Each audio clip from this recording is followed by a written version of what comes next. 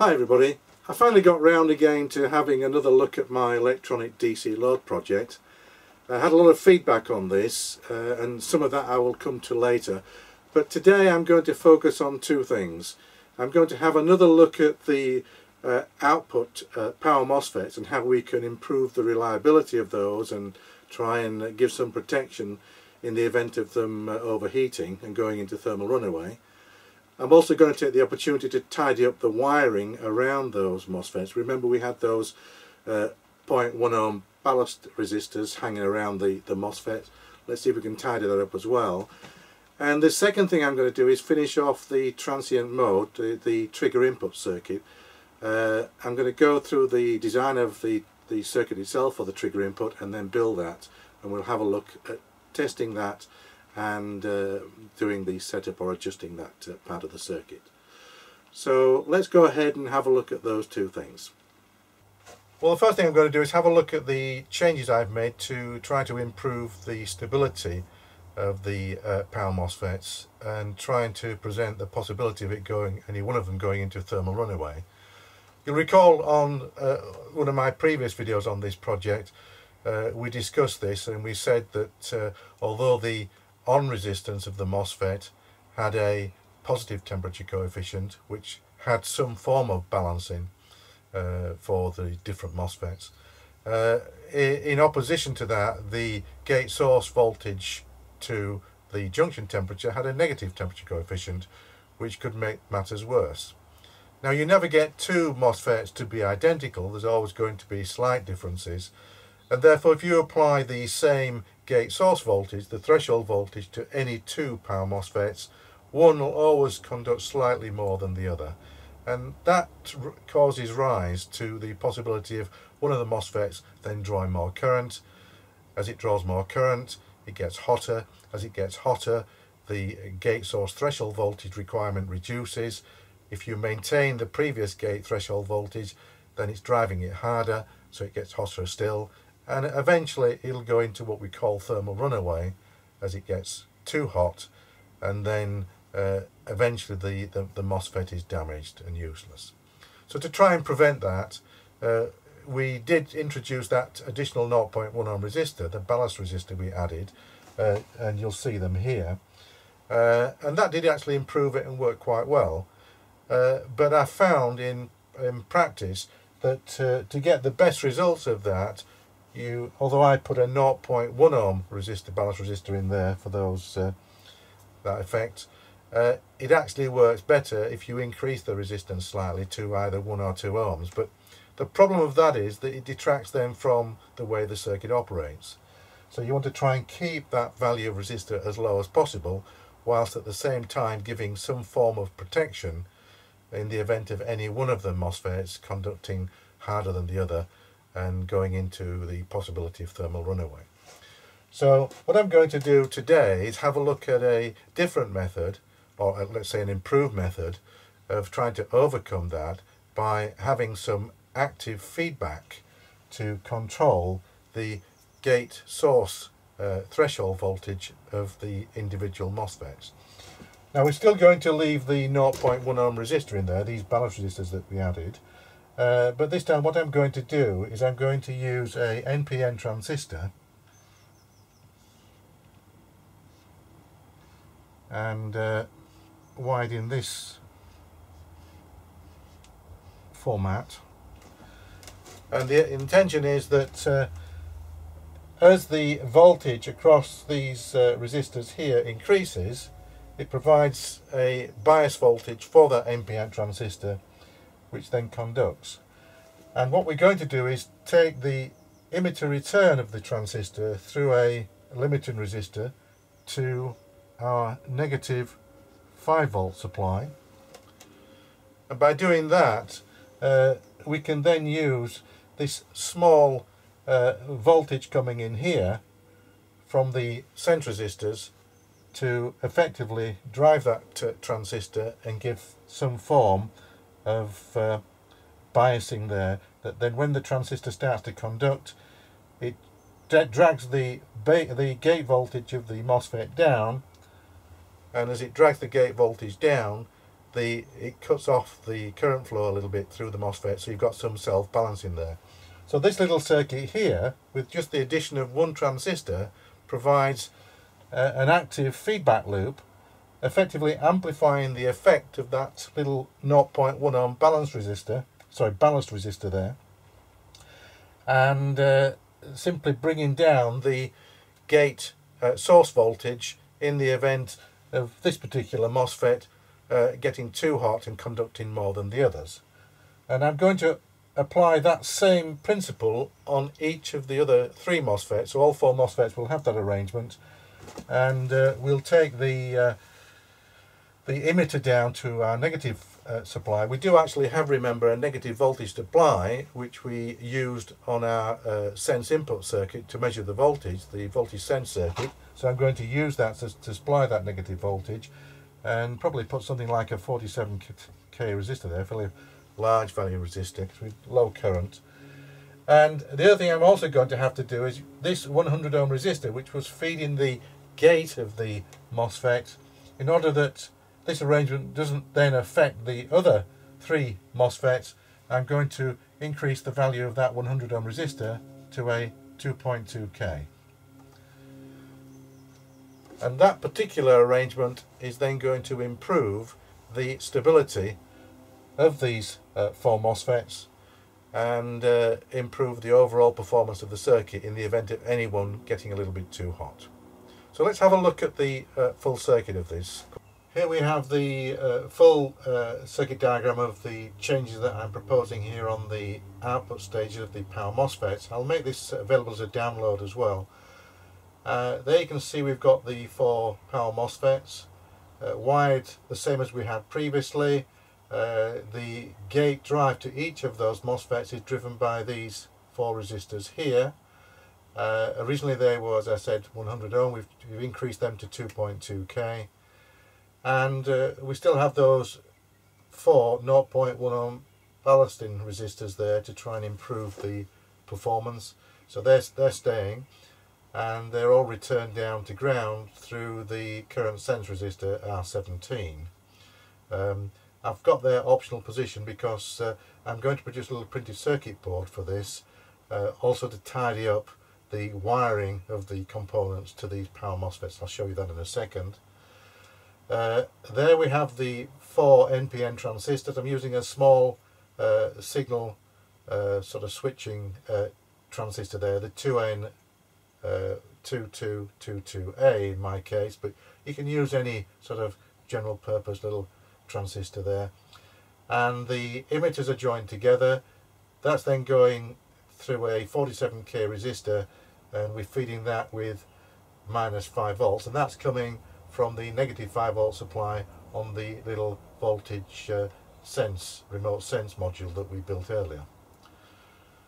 So there's the circuit, the full circuit, and as I say, what we're going to do is I'm going to produce that on a printed circuit board. Here's a new little PCB that I've made for this particular purpose, and we're going to tidy up the feed components to the MOSFET transistors, particularly all those large ballasting resistors there as well. They're all now going to go on this PCB. You'll see that shortly. Here we now see the new little printed circuit board with all the components mounted. You can clearly see the large 0.1 ohm ballast resistors there, which are going to the source of each of the MOSFETs, and there's the 4 transistors, and in between the large ballast resistors there we've got the 2.2k resistors, which are driving the gate of the MOSFETs. The little resistor here at the end is the 47k, which is then, the other end is fed through that grey wire there. That goes to the negative 5 volt supply, and the yellow lead coming down here to the main PCB is going to the gate drive voltage on the main printed circuit board. Now I've positioned the height of this such that it's as close as possible to the Power Mosfets, which means that these connecting wires are very short, but I've also ensured that you see the brown wires there that are feeding the source of each of the MOSFETs. I'm using heavy gauge wire there for that particular purpose.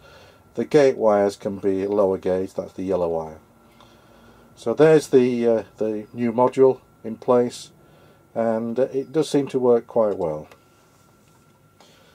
At the end there you've got a little blue wire there, that's going to the 0.1 ohm sense resistor, which is still on the heatsink.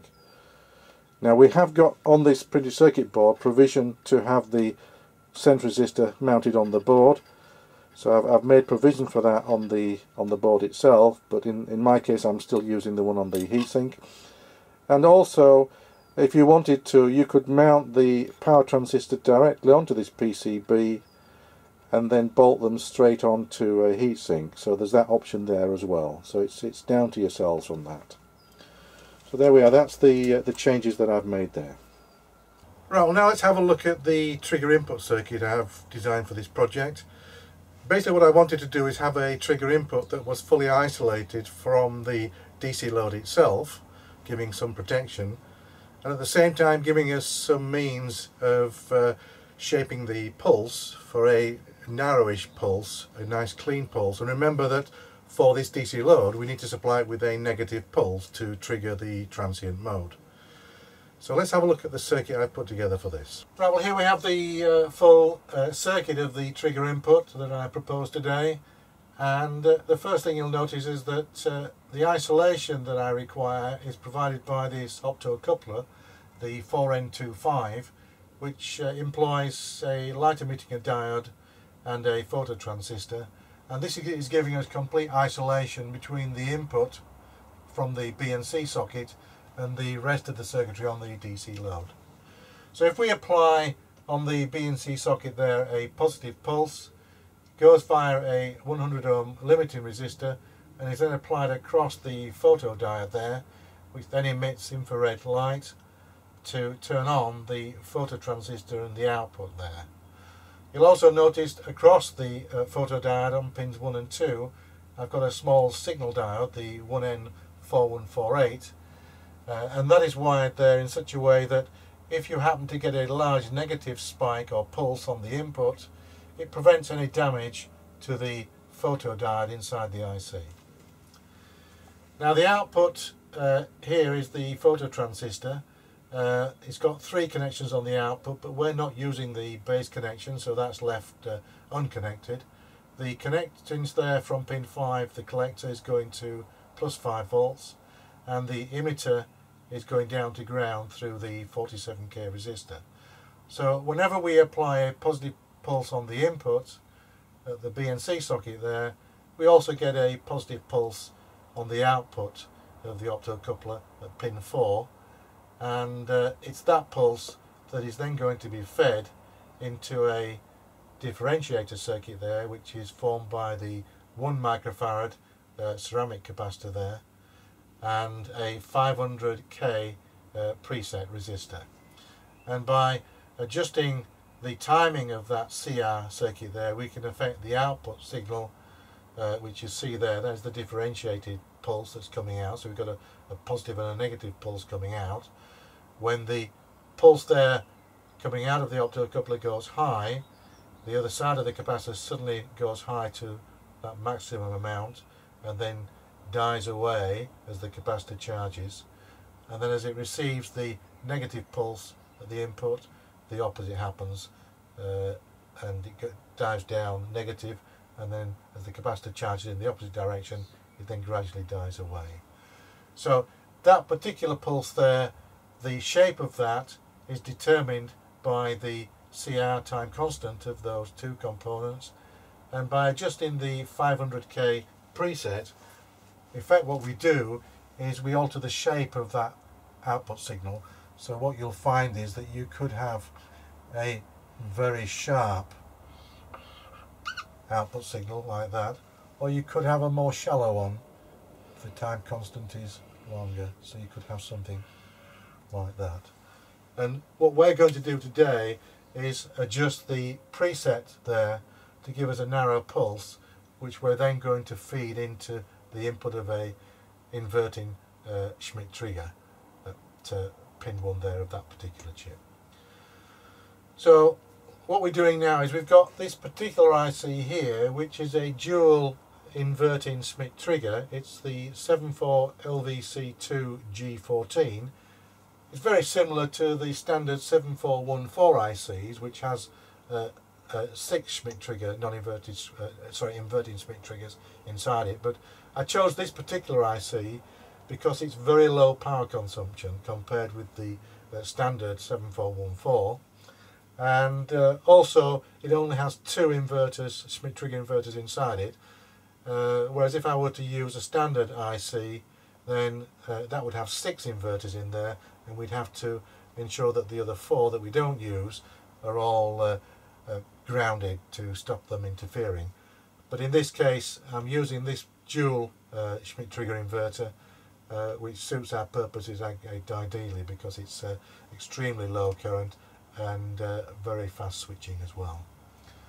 So the output from the Schmitt trigger is coming out of pin 6 at that point there, and that's what we feed to A2 on our Arduino Nano as our negative going pulse. And the width of that pulse is determined by the time constant of this integrator circuit here, and we'll be adjusting the preset to give us a pulse width there of around 200 milliseconds.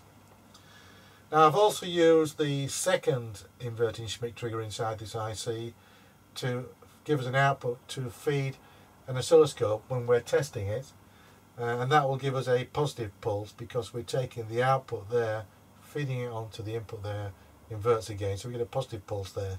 So we can monitor that on the oscilloscope while adjusting that, and at the same time we can have the output connected to the Arduino Nano. Now on the output of the inverter there at pin 6, I also have a pull-up resistor, a 10K there, and this is to prevent any spurious pulses or interference spikes getting to the Arduino and causing erratic triggering. So that pull-up resistor will prevent that. And the other thing I've added is on the input of the inverting Schmitt trigger at pin 1, I've got a 10K resistor going to a test point there, another test pin there, and between those two, if we short them out, we pull pin 1 high to plus 5 volts, causing the output to go low. And that's just a test button to test that the Schmitt trigger pulse is working correctly. We can test it manually by putting a button across there and just shotting out those 2 pins, and it'll give us a negative trigger pulse going to our DC load. So there we have it. There's the trigger input circuitry.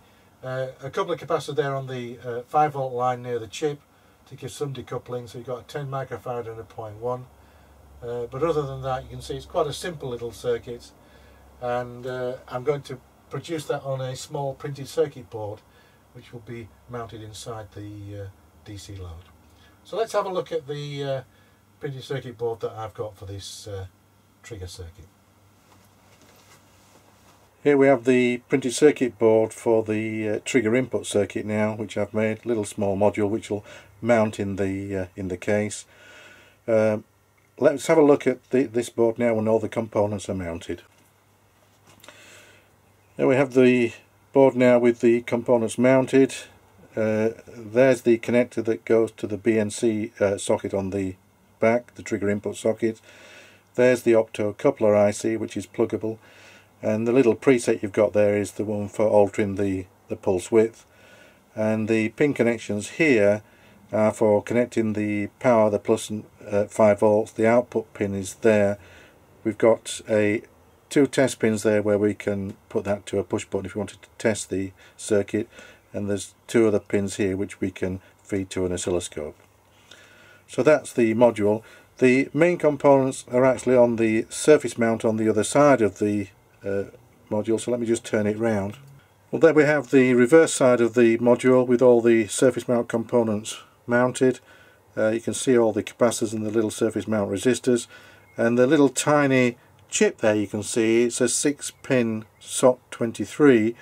That is actually the dual Schmitt trigger inverter chip there. Just got 2 of those Schmitt triggers on that chip, and although it's very, very small, you just need to take a little bit of care when you're soldering that onto the board and make sure you don't get the the contacts there shorting across to each other. If need be, use a bit of solder wick to make sure that you draw away any excess solder. Here we have a close-up view of the print of the board, just quickly, just so you can see the little IC there, the SOC23 6-pin chip there, and on the PCB I put a little dot where pin 1 is, which is in that corner there. Here's just a quick view of the way I've mounted the trigger input socket, the BNC socket on the back of the unit, and also the little DC power socket there as well. That's mounted onto it can either be a plastic strip, as long as it's insulated. In my particular case, I used a bit of old printed circuit board which I stripped off the copper, so I'm just using the board without the copper, and just mounted that then onto the heatsink, and then I've got my 2 sockets there.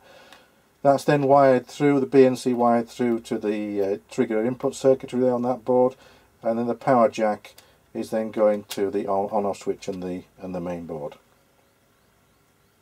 Here we now see just an overview of all the modules wired together. So the main printed circuit board with the little clock module there on top and the Arduino Nano.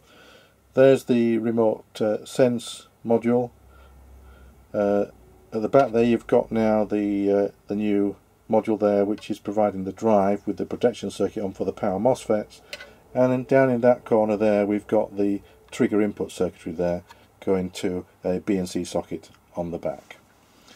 Now the other thing I've changed is, you'll notice we've got, instead of having a lot of the wires soldered into the main printed circuit board, I've now added some little JST sockets there.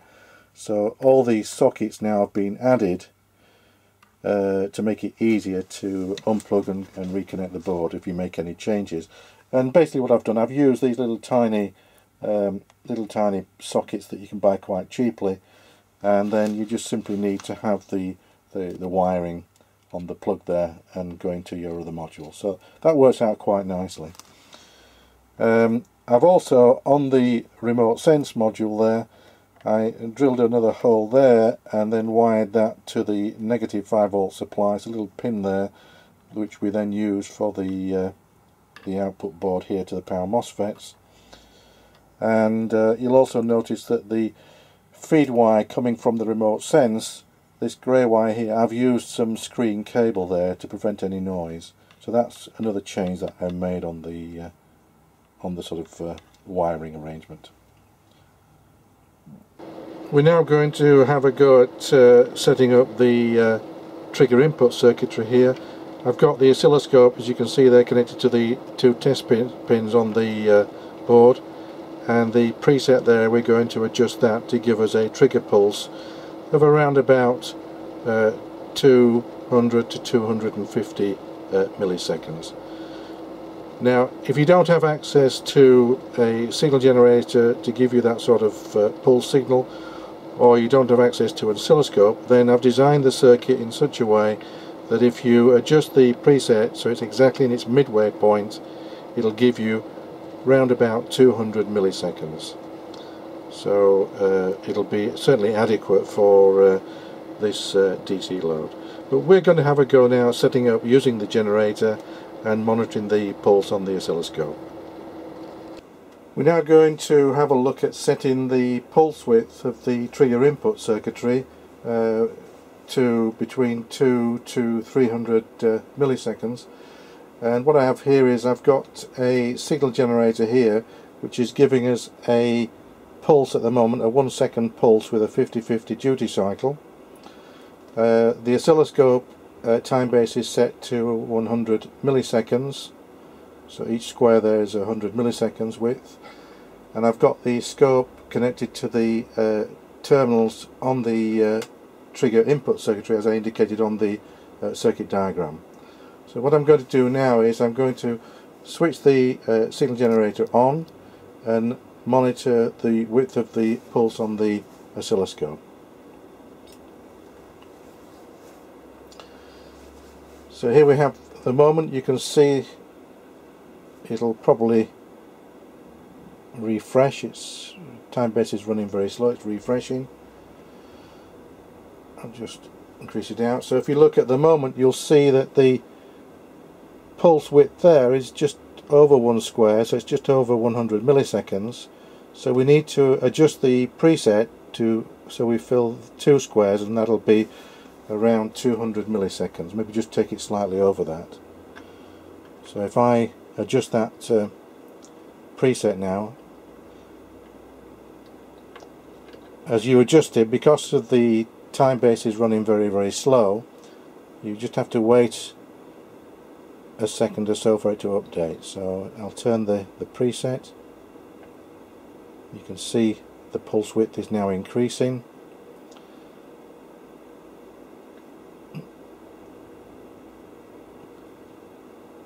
There we go. So that's set at 200 milliseconds.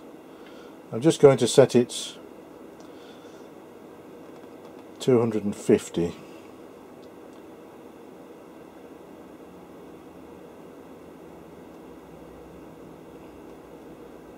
There we go. So there you can see that on the oscilloscope the pulse width there is 2.5 squares, so that's 250 milliseconds. That is now set, and what we'll do now is we'll test that on the DC load on the pulse mode. So we can see what's happening. I've set the frequency generator now to give us a pulse out at 6 seconds, a 6-second pulse. This is the period I've got there. So we slowed it right down so we can see the effect on the DC load. I'm now going to go into the transient mode, pressing the A button and the button on the rotary encoder, and I'm now going to select number 3 for pulse. I'm going to set the low current to 0 and the high current to 1 amp. And the time I'm going to set at 1000 milliseconds, that's 1 second. There we are. Right, well I have the DC load now running in pulse mode, pulse transient mode. It's being fed with a pulse every 6 seconds, and what I've done, I've just adjusted the time base on the oscilloscope to 1 second, so we can see the pulses once every 6 seconds. So you can see on the oscilloscope we're receiving a pulse every 6 seconds, which is triggering the DC load. Once it's triggered, it turns on for 1 second to 1 amp and then goes back down to 0.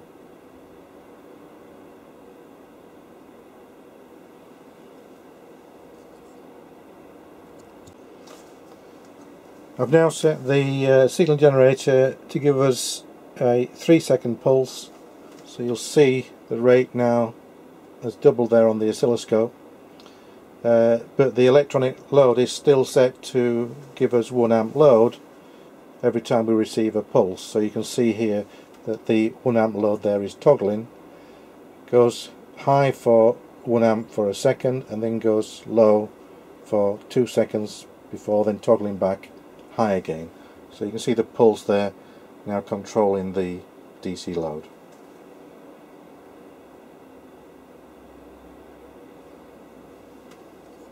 Well, I'm going to leave the project there for today. I covered off what I wanted to do today. What I will do is I'll give you a couple of links down below where you can download the artwork for these 2 additional little PCBs, the schematics and the parts list for them. In addition to that, I did make 1 or 2 changes and improvements to the software, so I'll give you the latest version of software as well. Now, I'd also like to thank all my viewers for the kind comments and good suggestions that I've had. Really lots of good feedback on this particular project, and quite a few people I understand are having a go at building it, which is quite nice. And just recently I had some very detailed comments coming from Kenneth Larverson. He's actually built the project and taken it to a much higher power level by using a power linear Mosfet, although they're quite expensive to buy. I think he said the one he bought was around £24. but nevertheless it just proves the point that you can upgrade this particular project for your own particular needs. Now what I will do is, there's one or two little loose ends that I need to cover off. I found one or two little glitches here and there. The fan control I need to have another look at.